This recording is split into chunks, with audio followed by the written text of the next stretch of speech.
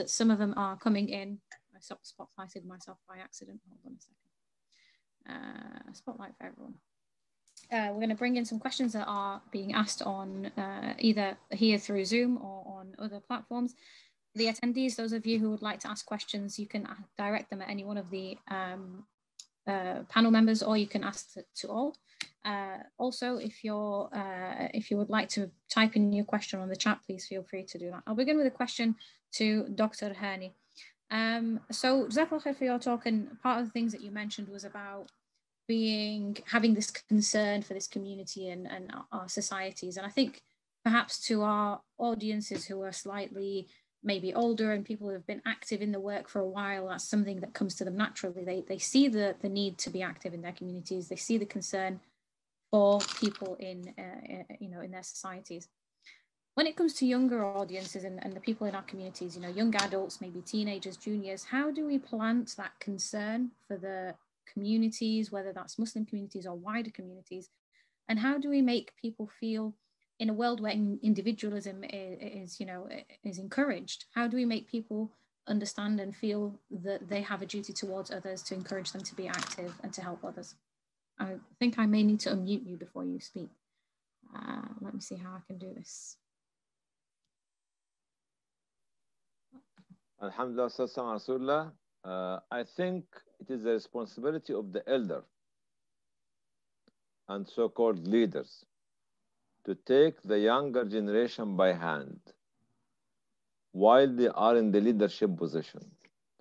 No leader, and this take it from me as a statement with my warning finger again, which might bring another red card to the leaders.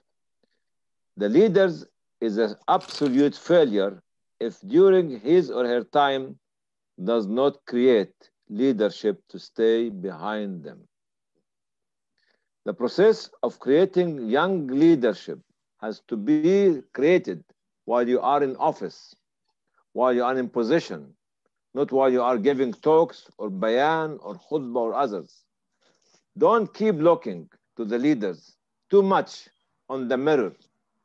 Look too much to the society surrounding you. Empowerment is the name of the game. We cannot empower people unless we throw them to the deep end and let them to come back to us and show them the way. So this is what you need to tell such called people calling themselves peers or imams or sheikhs or alim or.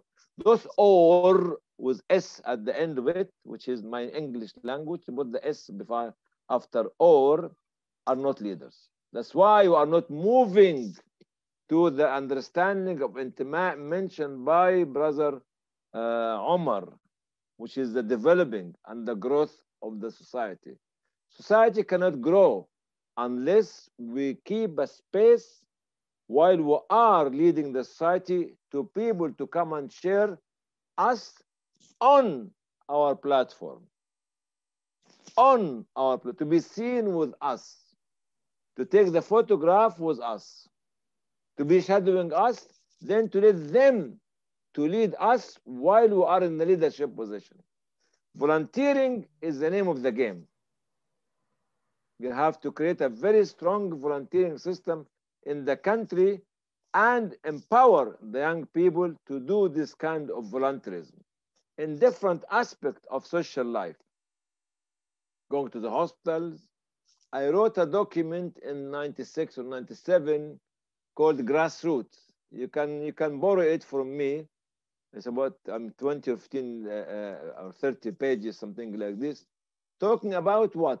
Talking about window cleaning, collection of the rubbish after Christmas and New Year's, planting a tree, visiting the elderly, going to the hospital to visit the elderly people who nobody visits them, because I feel sorry for our parents from the non-Muslim community when they sit on their bed looking at us visiting our relatives and friends and nobody visiting them. This is the training You don't need an elder to tell you go to the hospital with a flower, with a smile, with a chocolate, with all these sort of things. So really, this is extremely important. But I was excited by Govan and by Omar. I was calling him Muhammad. Omar said, simple idea, great civilization start a simple idea. And for Govan, I was going to tease her with a lot of my hashtags, because I'm a hashtag individual. Responsibility is an ability or is ability. Care is share. Belief is relief. Hashtag me, I tag hash you.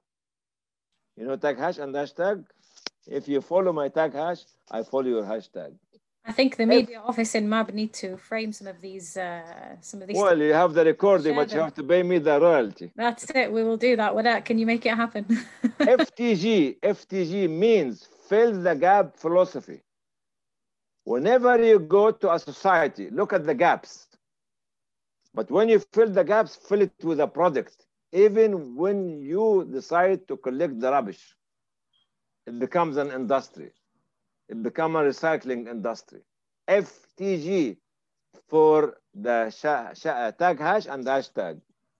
There is no ceiling for education, for learning, for achievement, for meeting challenges, for overcoming challenges. This is what I took from your talks. The difference between me and you, at least 40 years, 45 years, or 50 years in the case of Govan and Bushra, because they have to be in the 20s. But you have to be in the 40s, brother Omar. But the girl has to be in the 20s all the time. So these kind of things are extremely important. Thank you, sister. It's always the right answer. No matter who, yes, no matter who you're talking to, they have to be. You are still in the 20s. But Omar is in the 50 now. I finished. Really, really important lessons there. Tag hash me, I hashtag you.